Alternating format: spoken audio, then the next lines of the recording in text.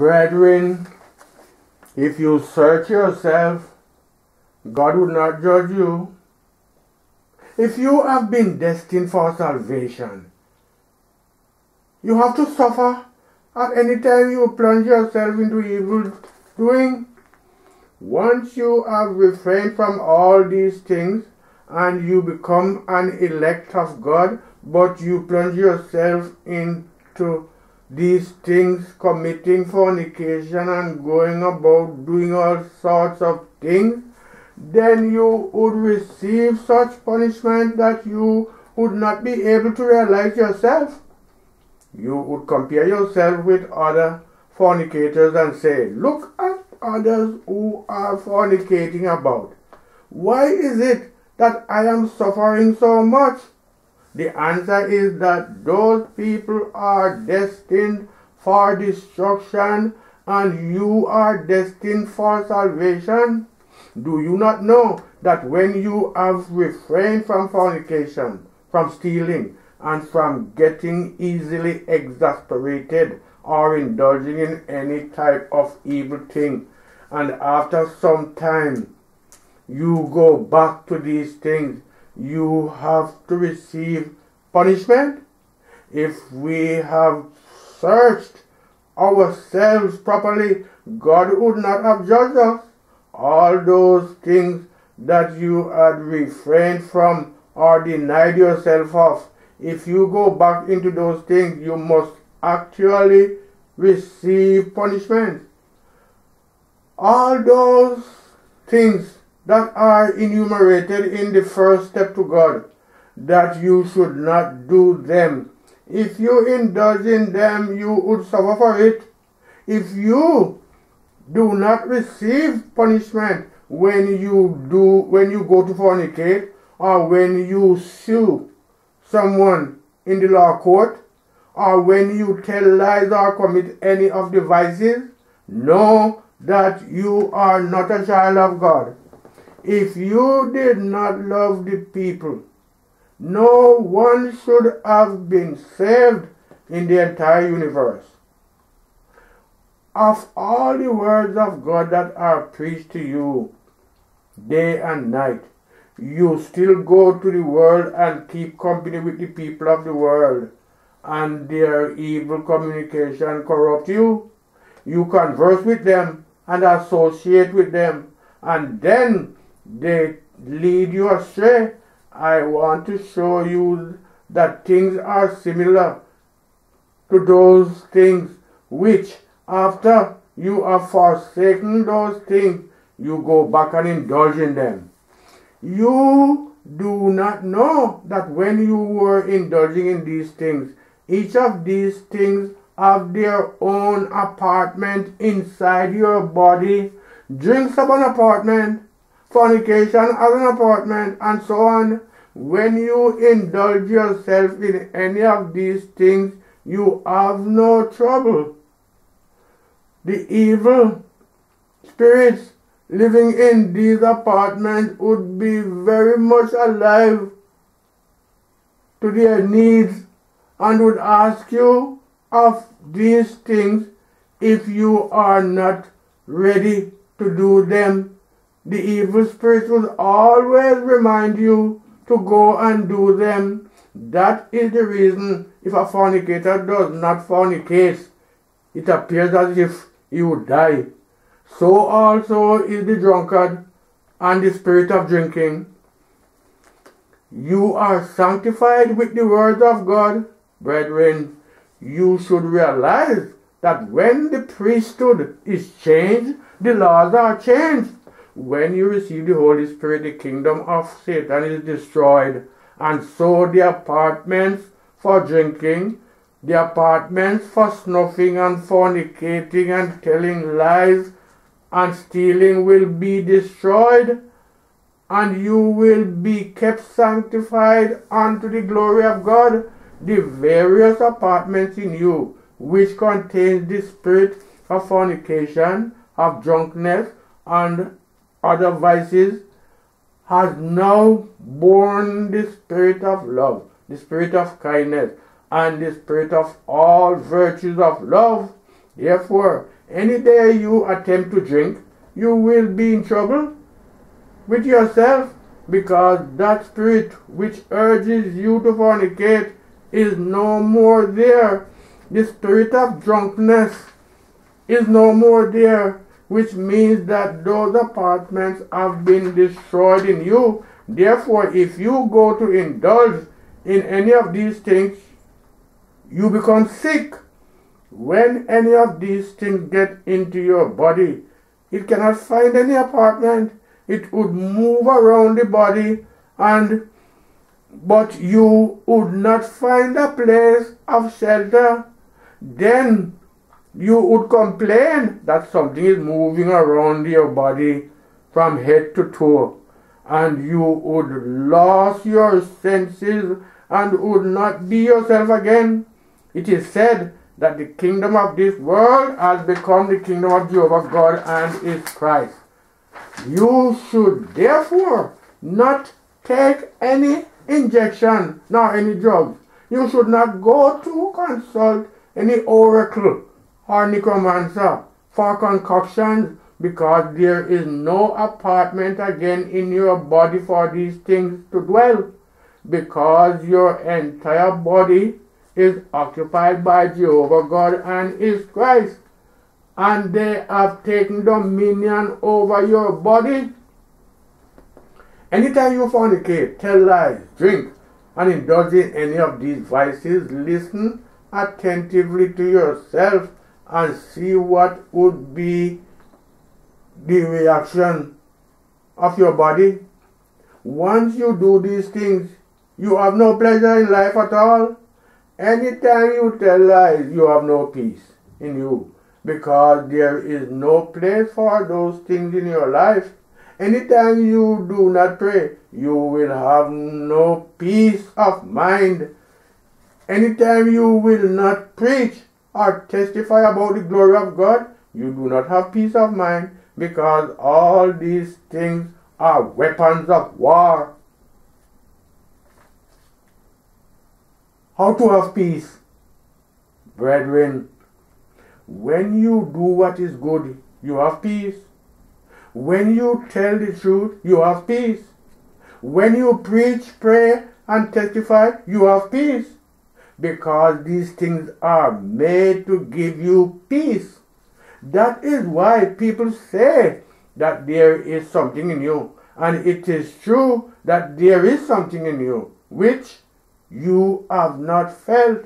It is Jehovah God who dwells in you. It is our Lord Jesus Christ who dwells in you. It is the Holy Spirit that dwells in you. And therefore you have to dwell in the illumination of God. There is no darkness whatsoever. And that is exactly what they see in you and claim that there is something in you. Do you think you can indulge in those things that you had been doing? In fact, there is no chance again for you. Jehovah God and His Christ have taken possession of you, and there is no opportunity for any of the things which you have been doing in the past. Read the second lesson again. Second lesson, 1 Corinthians chapter 11, verse 32. But when we are judged, we are chastened of the Lord, that we should not be condemned with the world. Brethren, have you heard that? There is no evil thing that you do which will yield good fruits. Everything will become useless. If it had been clear to you there is no member of brotherhood who would have consulted an oracle, a necromancer, or a native doctor, rather than give your money to such people, carry your money and throw it into the deep sea, because it would be utterly useless. There is no person in the entire world who is capable of killing a Brotherhood of the Cross and Stars member. If a person boasts or claims that he would harm you somehow, tell him that there is no person who has the power to harm you. If you had known yourself what you stand for and what you are in this world, you would have been very happy and you would have prepared yourself to stand by the work of God. Right now, many of you are contemplating to go to the hospital for a medical checkup in the hospital to go and know your blood pressure. When you realize that you have fallen away from the path of God, instead of you to retreat, repent, and confess your sins and come back to God, you would think that you have trouble and need to go to the hospital for medical checkups or for blood and urine tests, etc., and to inject certain substance into your system. You are adding pains to injury. You suffer because of your sins. Brethren, if you commit fornication and as soon as you commit fornication, punishment comes to you immediately. Instead of you to confess your sins and refrain from fornication, you go surreptitiously to a native doctor to prepare certain things for you, or you go to a medical doctor to test certain things in you so that you might get well. It does not avail you anything. Do you know that your suffering and your punishment comes from all these things? For you, being a brotherhood member, to tell lies, you have to receive a befitting punishment, whether or not you fast and pray or go on ministry work. As soon as you tell lies, you have to receive punishment. If you steal, you have to be punished. If you steal 5 naira and put it into 1,000 naira, everything would be removed from there and your account would remain empty. On top of that, you would become very wretched and could even go naked. If you are an employee and you obtain bribe before you do something for someone, you are face to face with trouble. There is no way of escaping. You have to receive punishment. If you like, from today, experiment with the words of God that you have received. You will have peace of mind and you will have rest of mind. There will be no trouble for you and no evil will come your way. When David did what was evil in the sight of God, God had to give him punishment. If you steal and do not suffer for it, it means that you are not a child of God. If you take something from someone under false pretenses, or if you take something from someone in an extortionate way, and you have not received punishment for what you have done, you should cry and wail and weep because you are not a child of God. If you are intimate with someone's wife or husband and you do not suffer for it, you should cry and wail, for you are not a child of God. If you are destined for this kingdom and you put your hands into any evil, you will have to receive punishment. And when you see things happening in that way with you, you have to refrain from it and repent and confess your sins, and you will be restored to your normal condition. All the words preached to you are being inscribed in you, and they have become your blood because they have been codified in you. The first step to God has also been inscribed in you, and they are the embodiment of God in you. When God judges, He does not want us to perish. He wants us to escape from the punishment we are receiving. He also wants us to continue in His work and to serve Him. The way God has chosen to chasten you is what man can not comprehend. All the good things we possess are given to us by God. When He wants to chasten you, He will remove the good things from you and will give what is bad to you. Sometimes you see someone coming from a far distance to tell you that the Father has sent him or her to you. He will force you to believe in the lies he has told you so that he might deceive you. You have been told not to commit adultery. So when you commit adultery, he would send somebody from a far distance to come and deceive you. Sometimes he would send someone to come and deceive you and would go away with your daughter or your son. There are various ways which God uses to do His own work. The various things that we see are the result of those things which we put ourselves in, but which God wants you to refrain from them. When David saw the beautiful lady and gave an order that the husband should be put in the war front to be killed, and when that assignment was carried out successfully, he also successfully took the woman to be his wife.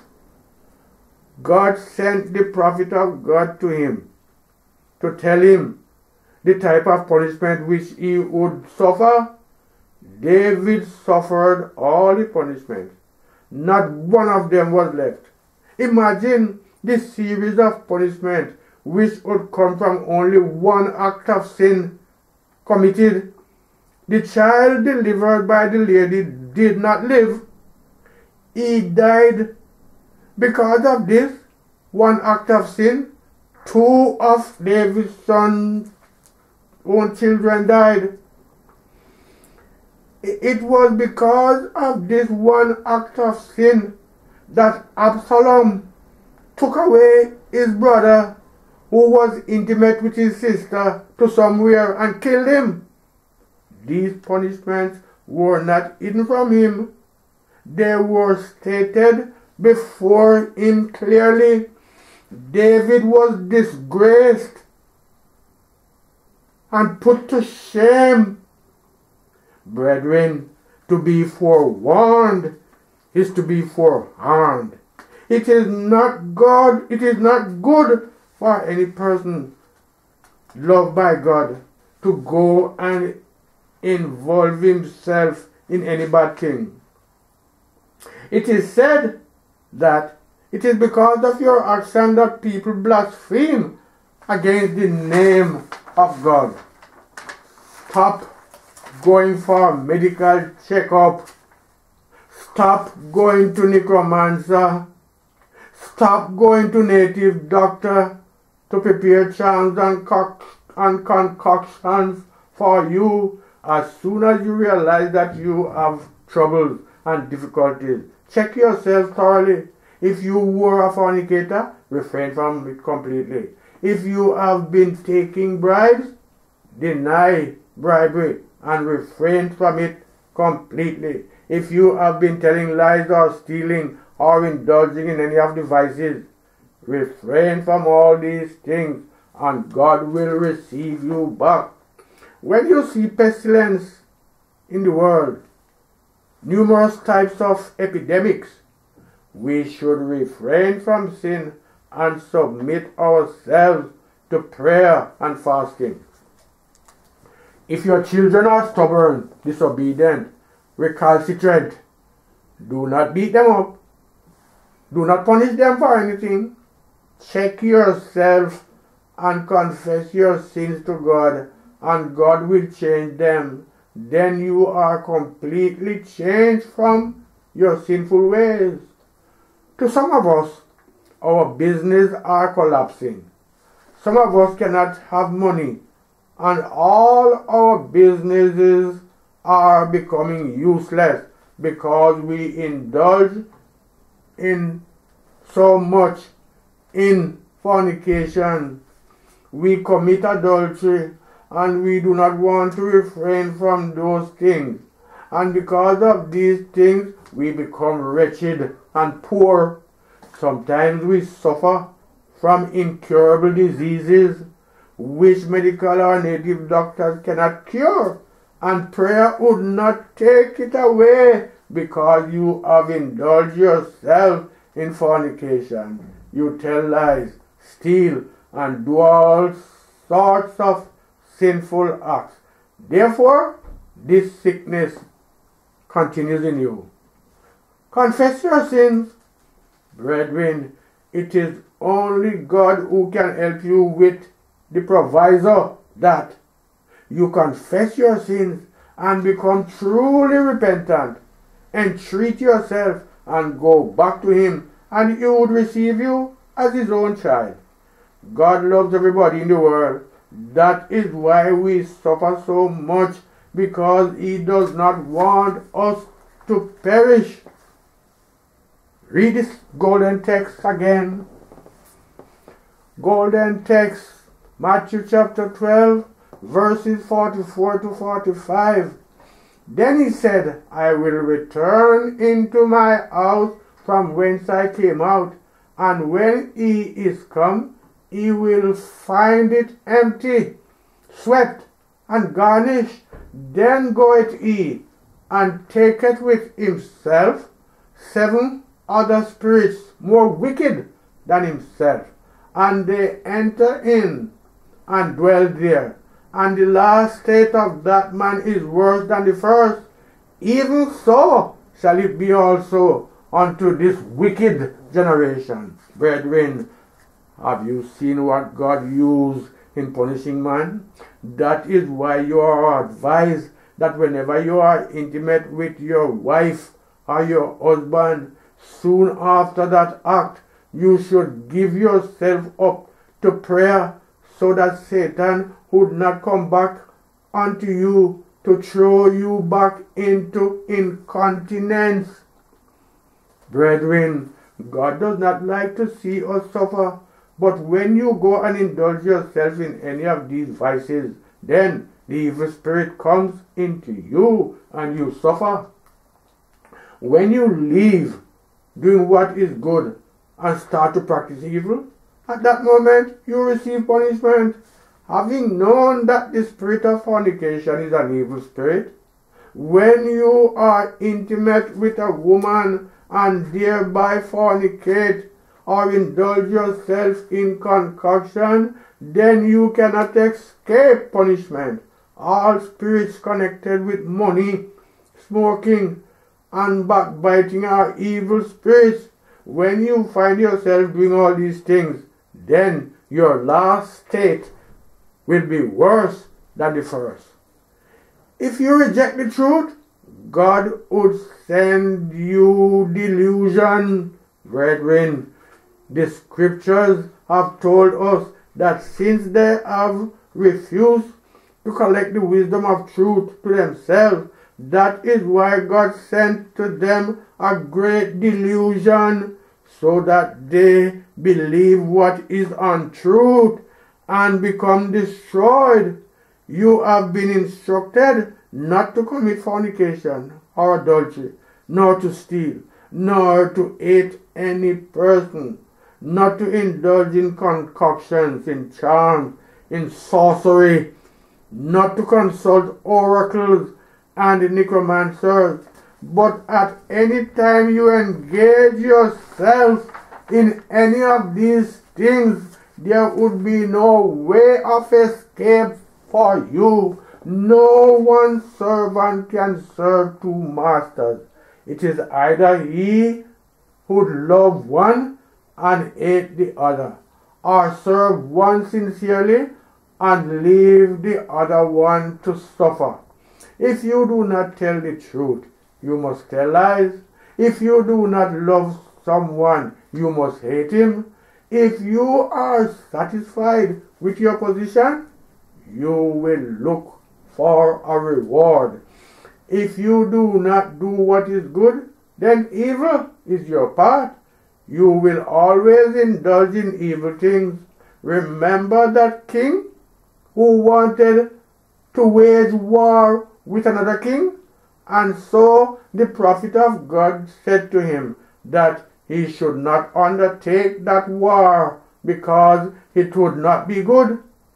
The king answered that that man had never told anything good about me.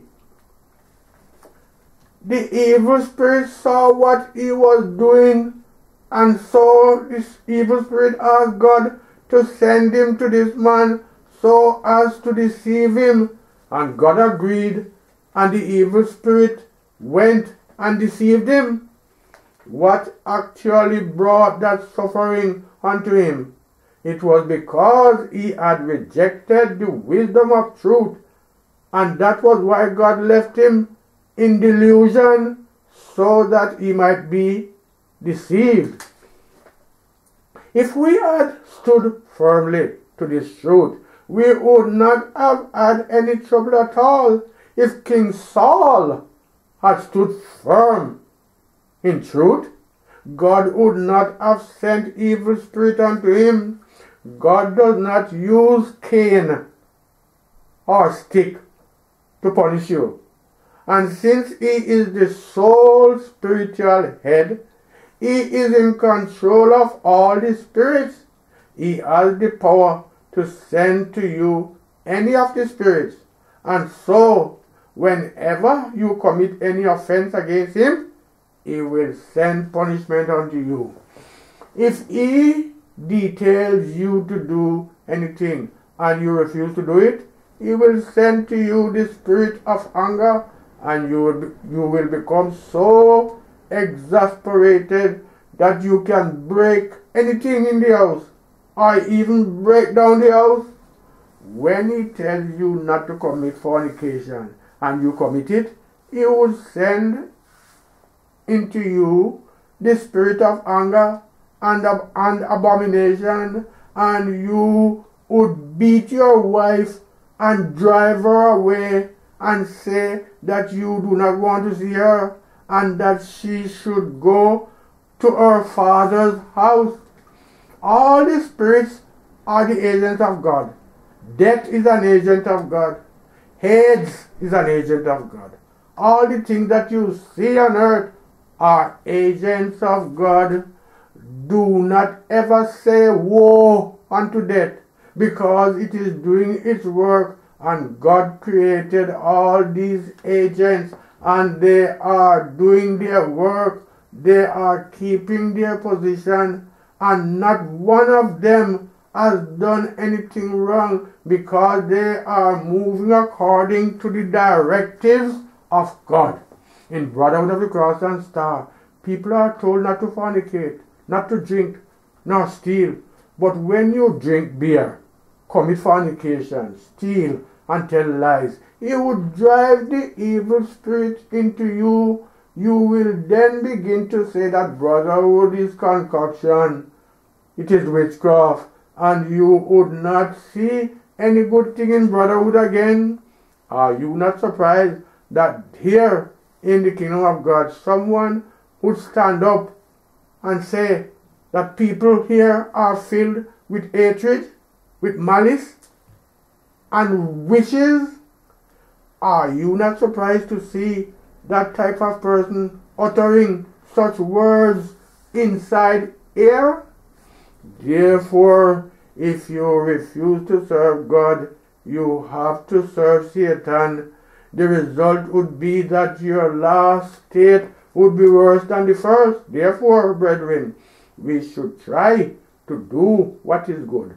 We should say what is good, so that we might not create a chance for the evil spirit to come back to us. Do you remember that story in which the evil spirit was tormenting someone, And when Christ approached, it said, "Thou Son of God, do not trouble me, because it is not yet my time." That this is to show you that all the evil spirits which you find in the world know and can identify the children of God. Whenever you are serving God, they would know, and whenever you give yourself up to something else, they also know. We do not know those who are doing good, but they know. The evil spirits know those who are doing good and those who are doing bad.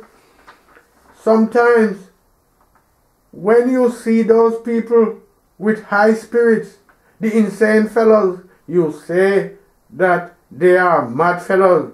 They have these spirits, and these spirits know what is good and what is bad.